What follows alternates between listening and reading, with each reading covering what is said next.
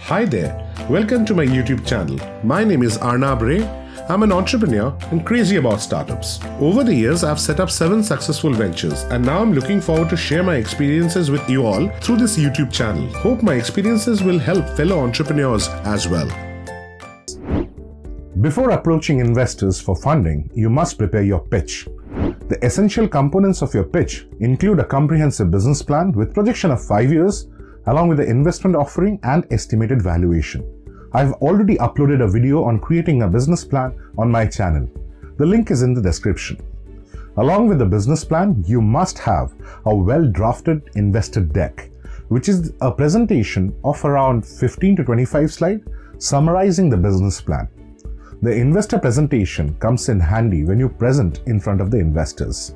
Your pitch also needs to have a well-drafted executive summary, also called the teaser summary. This is a 2-page document summarizing the overall business plan.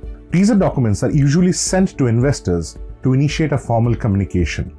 You should also prepare an elevator pitch, which is a 5-minute verbal summary of your business idea and the plan. It is called an elevator pitch because you should be able to pitch it to someone over an elevator ride. Elevator pitch comes in very handy to pitch to investors when you meet them in events or conferences. You must spend adequate time and effort researching, creating and preparing the components of the pitch before approaching investors.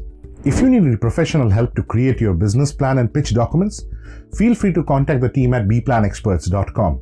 They have an experience of helping over 1,600 startups across 80 countries. They will surely help you. Once you have all the components of the pitch ready, you should start approaching investors. You can meet the investors in startup events or competitions.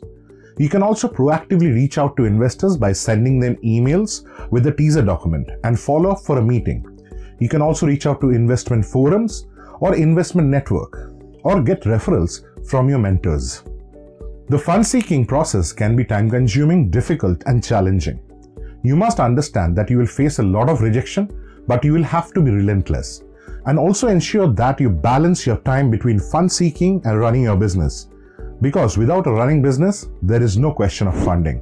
And by the way, did you check out Crazy About Startups? It's made just for you.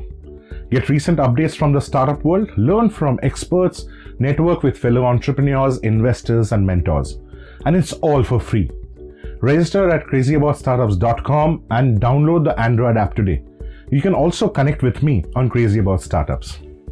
Hope you liked the video, and if you did, please press the like button.